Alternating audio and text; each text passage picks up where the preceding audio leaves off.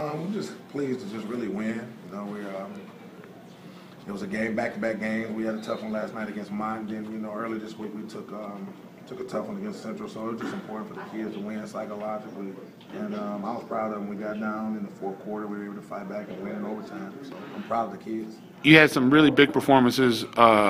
Marcus Bailey, 17 points, 20 boards, had a huge offensive rebound off his missed free throw that led to 2 game-winning free throws by Slava Finko coming off the bench cold.